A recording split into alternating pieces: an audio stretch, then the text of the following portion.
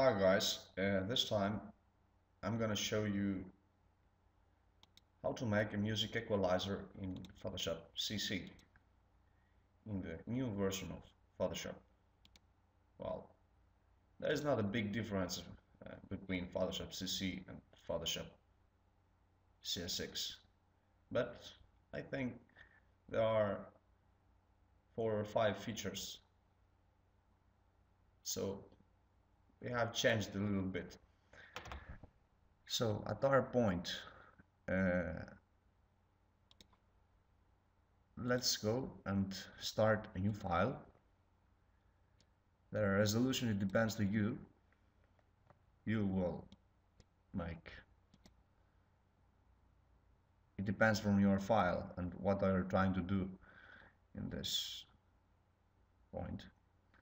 Well, you can make music equalizers for your posters if you are a music producer, if you produce music for everything as I do, if you gotta make a photo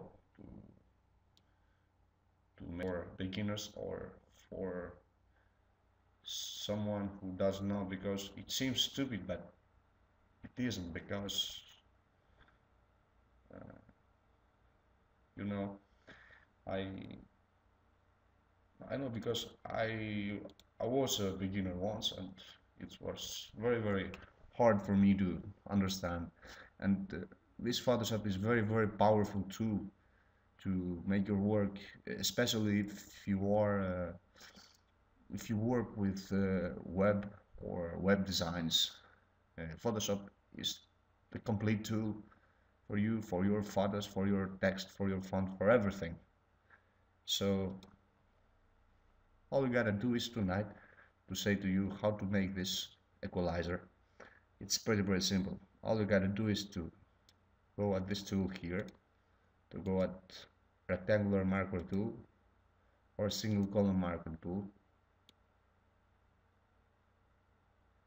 Here it is. You go at your brush tool, you switch it to white.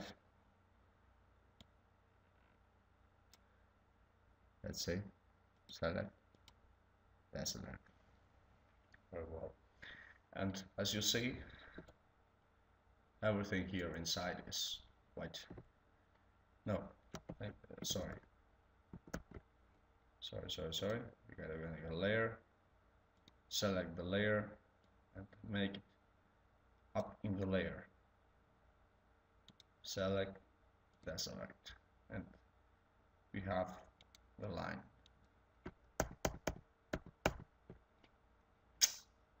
Yeah, mistake. Sorry. Well, here we are. We pick the brush, we paint it white. Okay, so got select, deselect, or Command and D, or Control D in Windows, as we have. Got filters, stylize, and wind. Well, make it 100%. Wind from the right.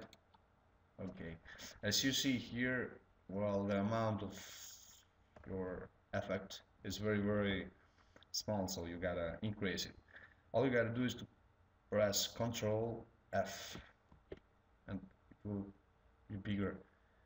Well, you can do it again and again as you like it, as much as you like it. So all you gotta do is do this. After this, Ctrl F, rotate 90 degrees to be right straight. After this, all you gotta do is to make it a little bigger, if you like.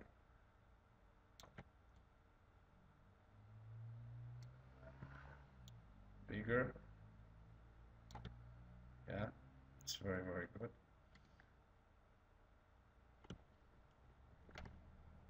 It's very simple.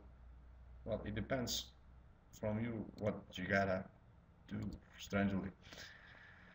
So we have the first side of our layer. So all we gotta do now is to put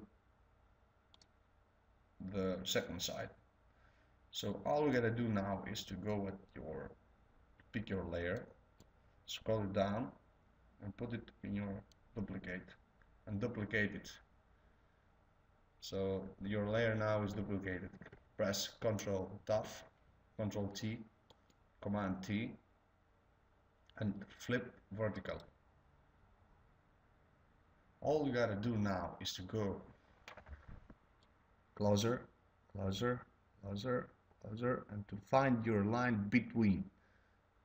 And here it is. As you see here inside,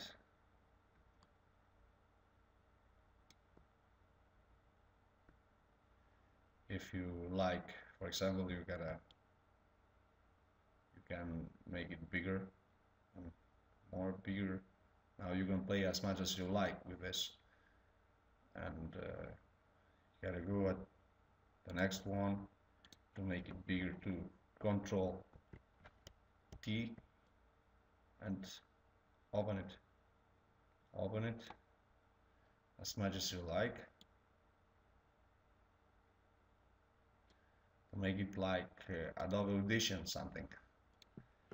T, yeah, we correct our layer here, and let's go and zoom it.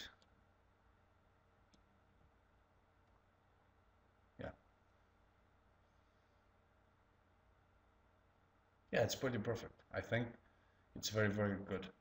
All we gotta do now is to press Shift, and go at our layer, copy, and layer 1, click on them, and they will be turned in blue.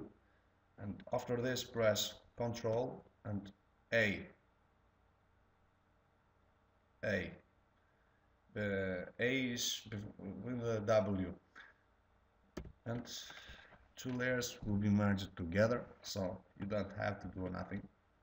If you want to make, for example,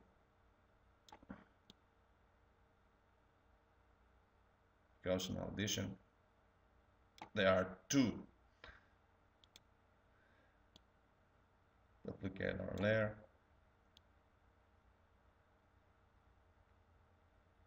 here it is.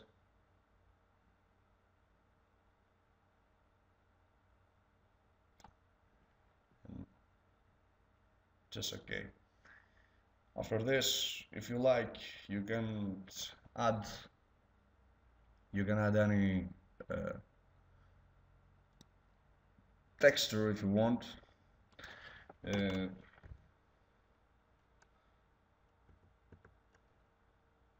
Equalizer, or you gotta search in the web to find what you like. And after this, you gotta do it in your way, in your own way. Yeah, it's, I think, the same thing as here. Yeah, if you like, for example, to make this photography as a background, or every photo in the background, now all you gotta do is to go at your gradient tool. Now merge the two layers together, press Shift and click on them. When they turn blue, as they are here, press Ctrl and A. And now you gotta create a gradient map, gradient layer. And just pick a color or put a texture inside, everything you like. But no, I will do it to show you the best and fastest way to make them. And if you choose this, all you gotta do, you see now is very, very red. Well, that's not a problem. because all you gotta do is to go to your layer style, layer on your blending modes and find overlay or screen, I don't know, that's in your hand, or add